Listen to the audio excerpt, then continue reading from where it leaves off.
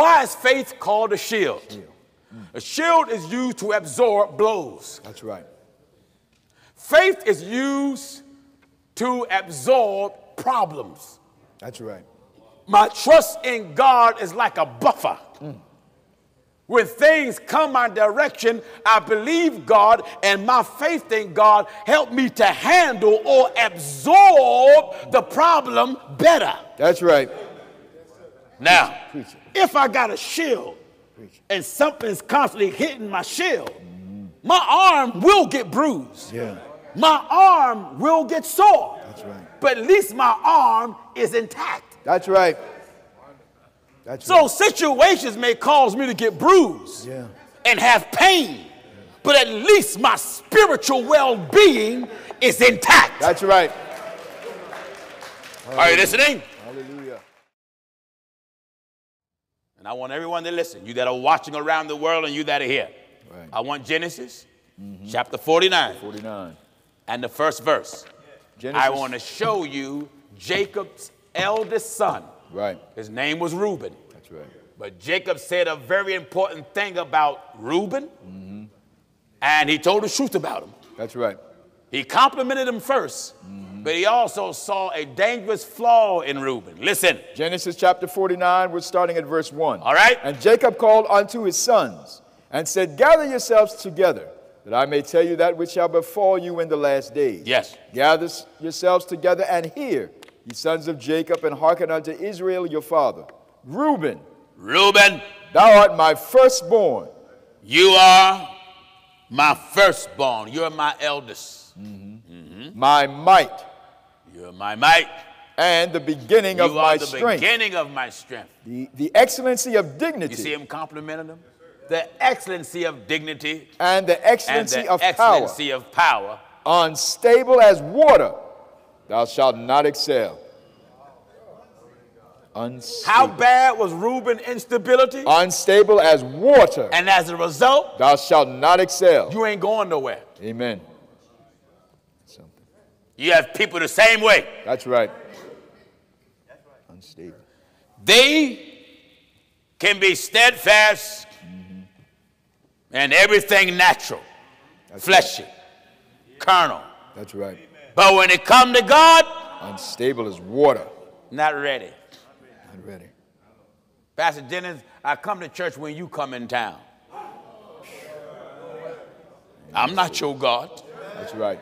If I was your God, I'd destroy you for not coming. Amen. You're unstable. Unstable. Unstable as water, and as a result, the Bible says, thou shalt not excel. And if the greatest excelling that can happen to us is be saved when the Lord comes. But if you unstable, imagine the Lord come for you in the midst of your instability. That's right. Now let me bring it more closer. That's right. If we're unstable, not even God can count on us. That's right. Did you hear me? That's right. If you're unstable, not even God can count on you. In James chapter 1, we're starting at verse 6. Says. But at verse 5. All right. If any of you lack wisdom, let him ask of God. Yes. That giveth to all men liberally and upbraideth not. What is it? And it shall be given him. But let him ask in faith. Let him act in faith. Nothing wavering. Nothing wavering. For he that wavereth is like a wave of the sea. Doing what? Driven with the wind. Driven with the wind. And tossed. Tossed. For let not that man think. Don't even let that man think. That he shall receive anything of the Lord. Don't even think it. That's right. That's right. Don't even think it. That God gonna give you anything of the Lord. When you're unstable like water. A double-minded man. A double-minded man is unstable. How bad, William? In all his ways. All his ways. All his ways. In church, out of church. False prophets say sometime up, sometime down, sometime level with the ground. Ain't no Bible say that. You ain't level with no ground, you old liar. That's right. That's right. Unstable as water. Unstable as water. And what did James say? A double-minded man is Are you a double-minded person today? Unstable. You used to believe in one God. Someone came along and told you it's 3 or 2. Amen. You used to believe in the baptism in the name of Jesus Christ. Someone told you ain't got to be baptized. Yeah. You used to didn't sit under woman preachers. Now someone got you sitting under Mother Grethel. That's right. Double-minded. You used to didn't believe flesh and blood is in heaven. Now some queer come along and tell you it's up there and you believe it. Believe it. Double-minded. You see right in the Bible, first in the church apostles. Now you walk around, it ain't none. It ain't none. Double-minded. Unstable. You read the scriptures, Jesus on the right hand of God, and let you know that right hand is power, right hand is majesty, right hand authority, and now you think that Jesus standing on the right hand of somebody else. That's Two right. of them. 2 of them. Double-minded. Here you received the Holy Ghost speaking in tongue. Now somebody come along and told you you ain't got to speak. Now you denounce what happened to you. That's right. Double-minded. Amen.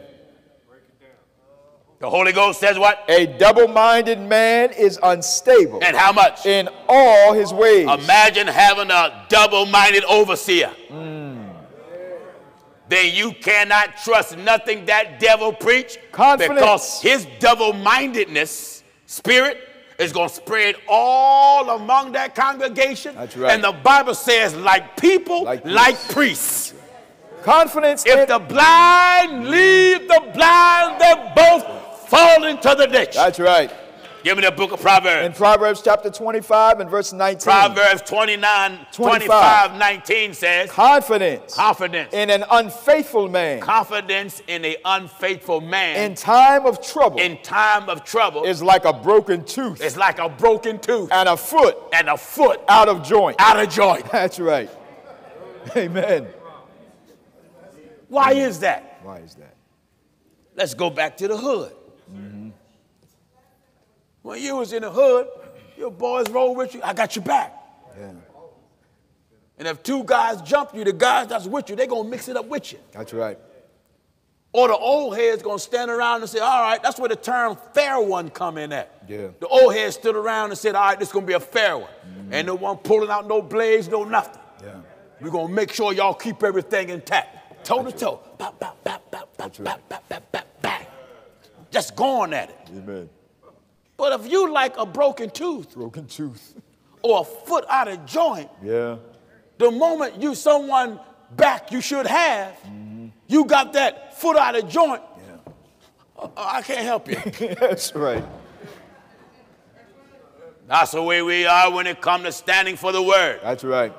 We got a broken tooth, meaning we won't speak up. Amen. We got a foot out of joint. That means we won't walk according. Wow. We won't speak up, and we won't walk according. Amen. False teaching affect our mouth. We won't stand up for the word. False teaching change our steps because a good man's steps is ordered by the By Lord. the Lord. Are you getting this? Amen. Go back to where you were. Come on, Williams. Back in James 1 and verse 8. Follow me. A double-minded man is unstable. And how much? In all his ways. Now, when you got a sound mind, your husband can't change it. That's right. When you're walking with God, your wife can't change it. That's right. When you're walking with God, money won't change it. Your new house, your new car won't change it. Your new suit of clothing won't change you, brother. That's right. When you're sound, you just thank God for your suit and you come wish up God, just like you got jeans on. That's right. That's right. Amen. When you come with your new suit, you get on your knees and pray just like you got overalls. Yeah. You ain't worrying about how dirty your knees got. Amen. You ain't down there praying and checking your knees at the same time. No. Lord Jesus, Lord Jesus. You ain't doing that. No, no. No, no. Come on, son. Back in Ephesians 6 and verse 14. Follow me. Stand therefore having your loins girt about with truth. Yes. And having on the breastplate of righteousness. Hold it. Breastplate means just chest protection. That's right. What is it about our chest that need protected? Your heart. Heart. The breastplate of righteousness. Righteousness. The word protects your heart. That's right. You should have stable emotions. If your emotions are unstable, You can be too close to someone who can coerce you to depart from the faith of Jesus Christ. Their heart is divided. The Bible says. In Hosea chapter 10 and verse 2. Hosea 10 and 2 says. Their heart is divided. Is divided. Divided. Now, no one should be able to separate your heart, and they have most of it, and God have a little bit of it. That's right. When that happens, you're going to try to please them first. Yeah. If you please God at all. Amen. Amen. That's why I often say it ain't no woman or no man. No man should love a woman with all his heart. No woman should love a man with all her heart. The only one who deserves all your heart is God. You're supposed to love that man from the heart and love that woman from the heart. But only the Lord, your creator, is supposed to possess all your heart. All your heart. That's right. Are you listening? That's right. Breastplate of righteousness. Of righteousness. The term righteousness means doing right. Right. So you want your emotions to be right towards him or her. Don't ever let a wicked person bring you down to their dog-like mentality. Amen. Because the moment they do, oh, I thought you saved. Yes, they will. That's true. I thought you saved. That's the way the sinners are. Yeah. That wicked man and wicked woman to bring you down just like them. Only if you allow them to dictate the emotions of your heart. How many here when they pray they ask God to give them strength? Raise your hand. Now my question is to you, what do you ask God to strengthen? Your body?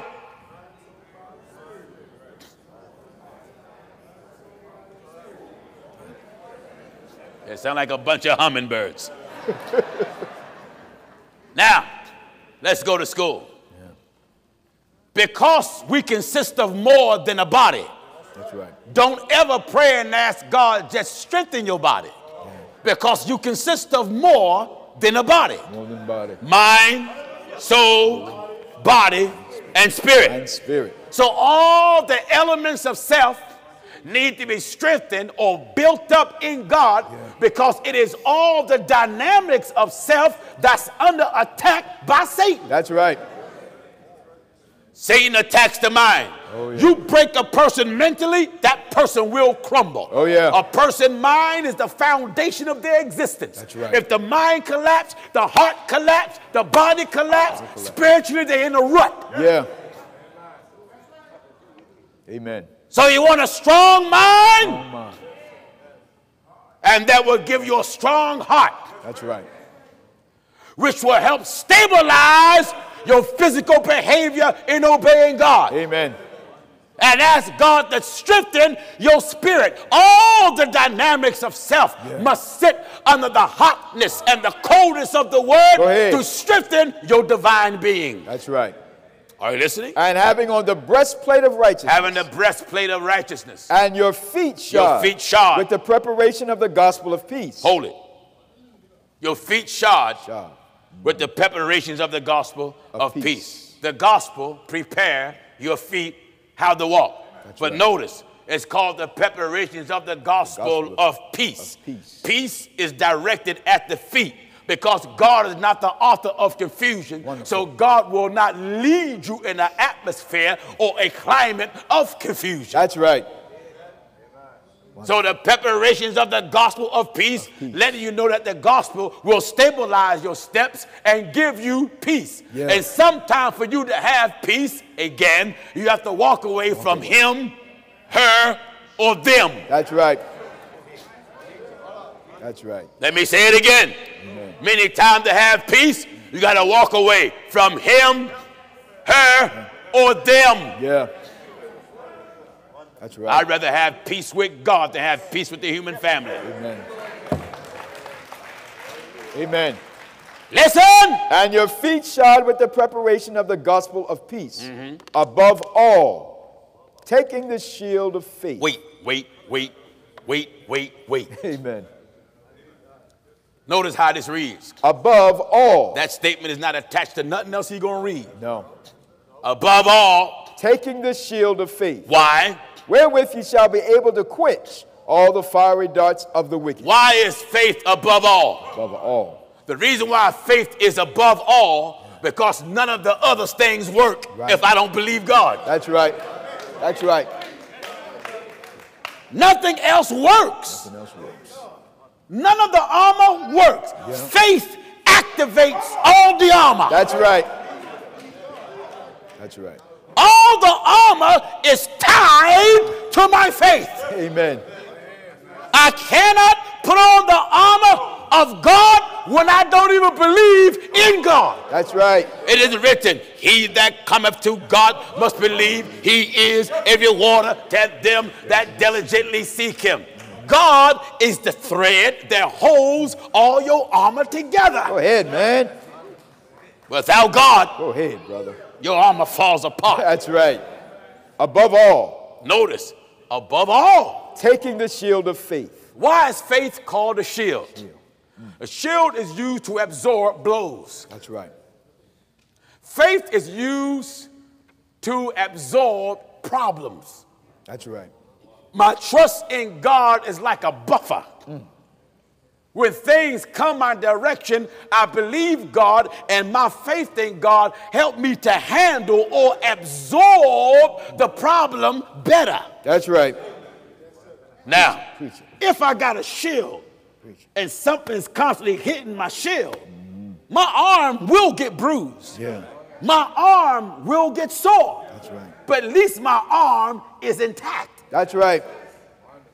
That's So right. situations may cause me to get bruised and have pain, but at least my spiritual well-being is intact. That's right. Are you listening? Hallelujah. Above all. Above all, Taking the shield of faith. believe God. That's right. He's the shield of faith, Where and without the faith, no other part of this armor works. That's right. Listen. Above all, taking the shield of faith. That what? Wherewith ye shall be able to quench all the fiery darts of the wicked. Quench what? All the fiery darts of the wicked. It never said just darts. Fiery darts. Fiery darts. Fiery darts. Fire mean power. Yeah. Darts, that which penetrates. So Satan bring that which penetrate into your mind, soul, body, and spirit, and it's powerful. Powerful. And it can damage it. That's right. Make you hate the ones that love you. Yeah. Are you listening? Amen. Turn you against the light that brought you out of darkness. Right. That's right. And then put you in a pretend church. Amen. A church that pretends to be holy. Yeah. Listen. And take the helmet of salvation. And the sword. Hold it. And take the helmet of salvation. How many here brothers played football? Used to play football.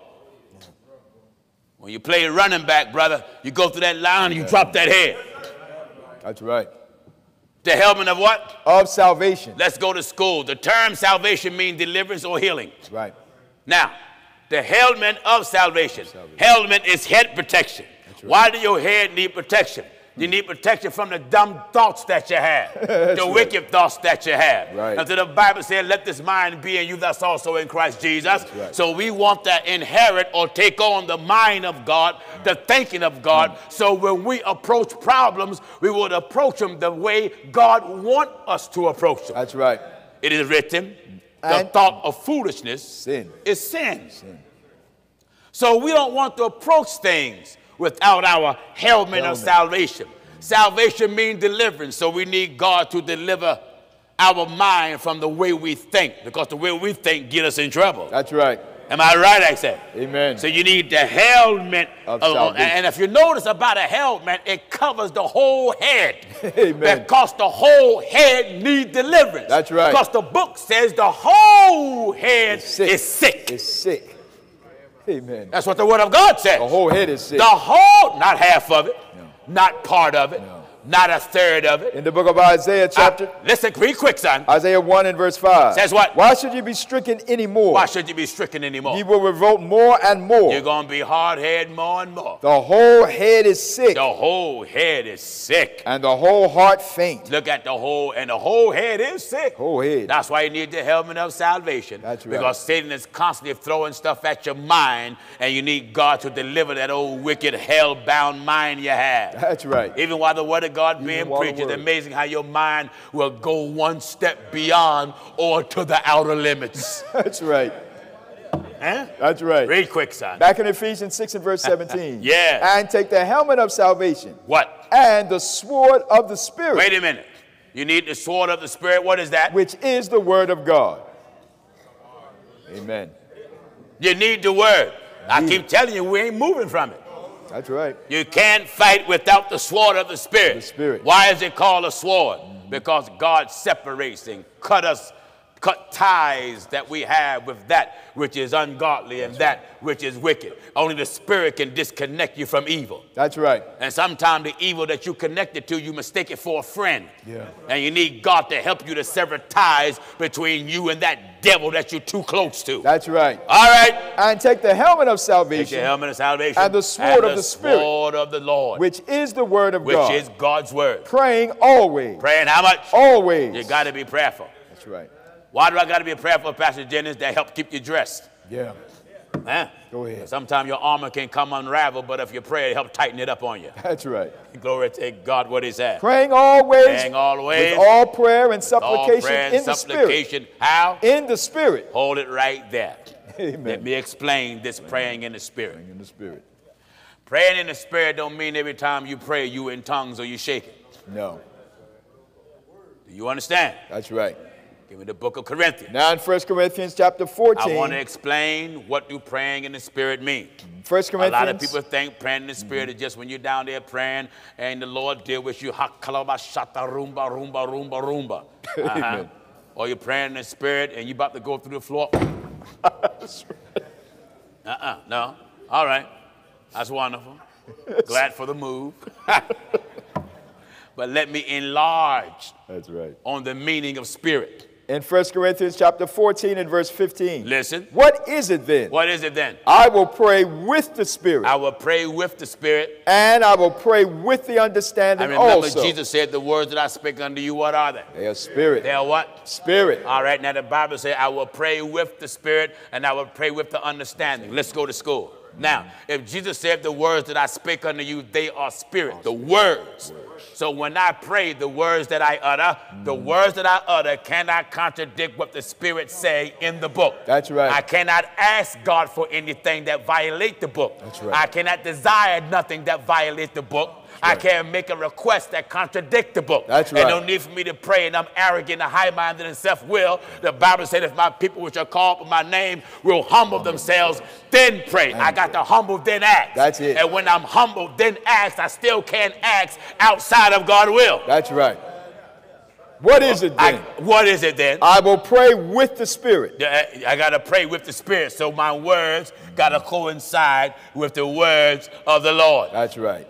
And I will pray with the understanding also. Know what you're asking for. Amen. Good teaching, brother. Sometimes what we ask for, we can't handle. That's true. That's true. Pray with understanding. Amen. Oh, Lord, I want a wife. What kind?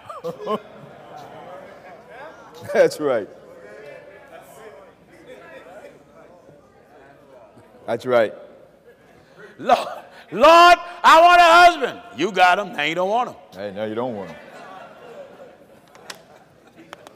Amen. Lord, my wife left me. Bring her back. When she come back, Lord, send her away from here. Amen. Pray with understanding. The understanding. Understanding. This is how important or how sincere you should be about your salvation. Whatever you ask God for, if that thing will cause you to be lost, tell God, don't give it to you. That's right. That's right. Put your soul as the top priority. Amen. Make that more important There ain't anything you want in life.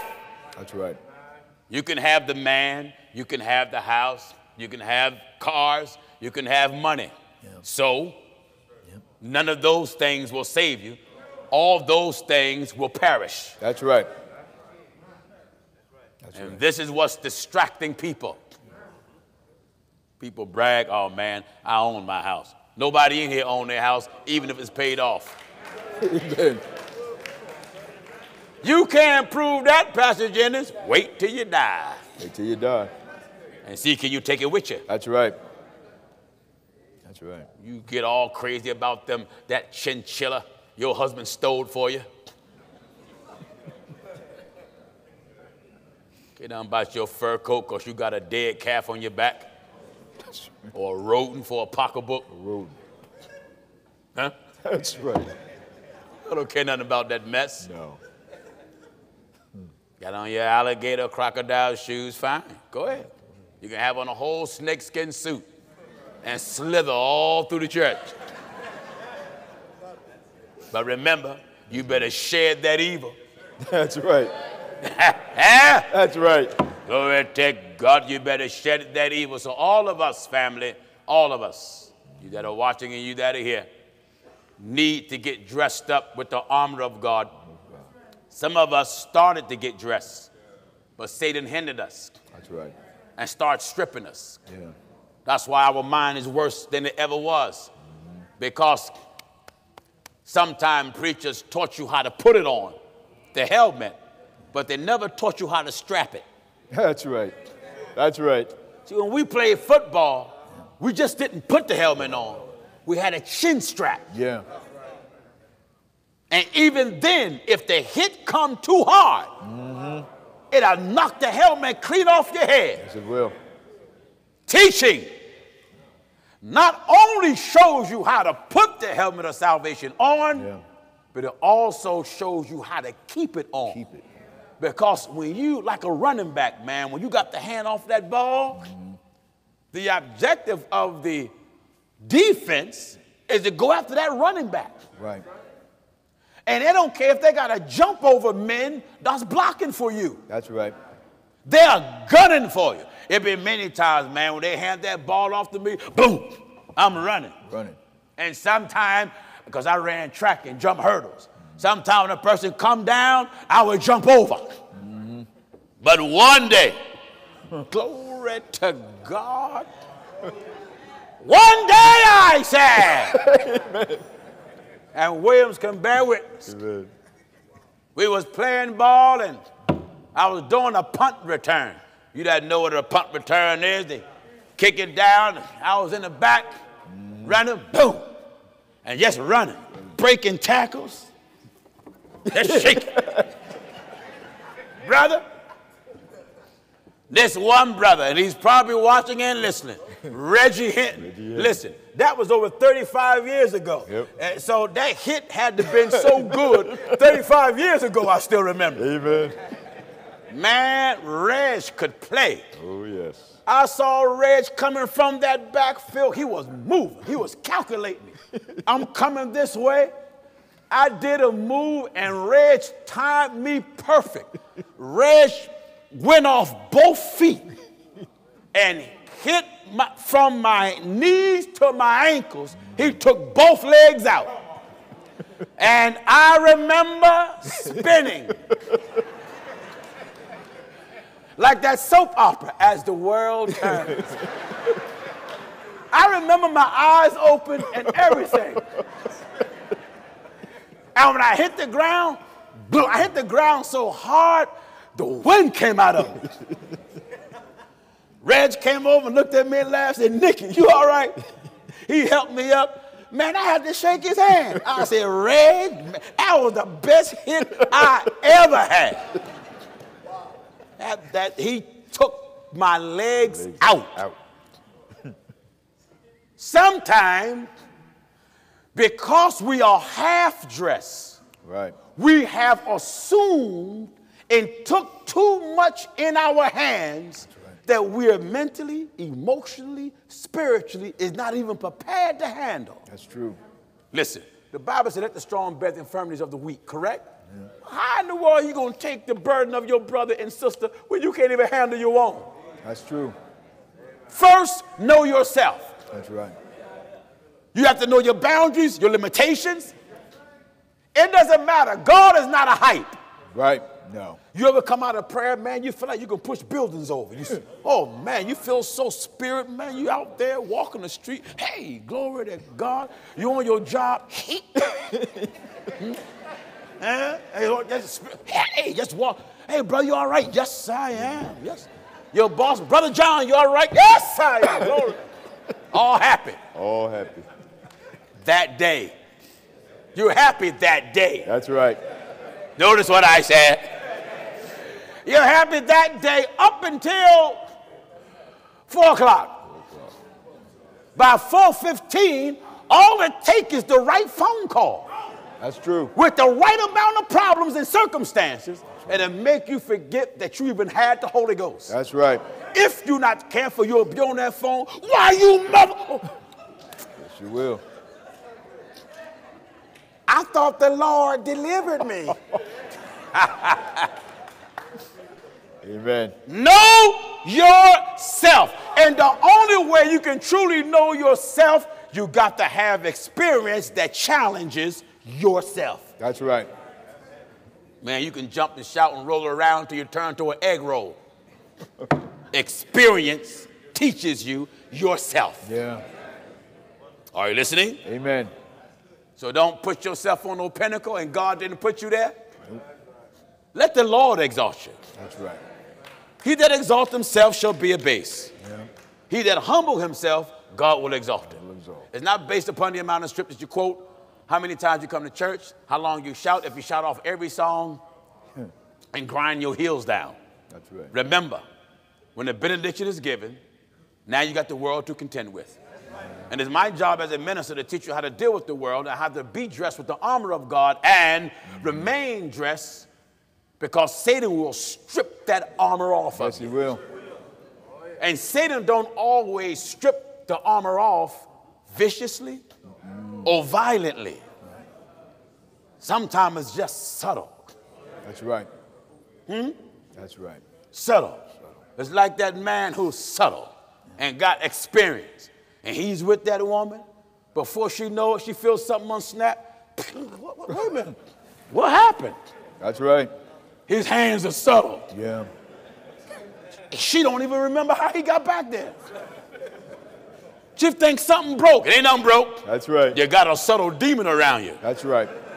He's a safe cracker. Amen. And that's the way the devil is. Subtle. Before you know it, your helmet is off. Yeah. Before you know it, your breastplate is gone.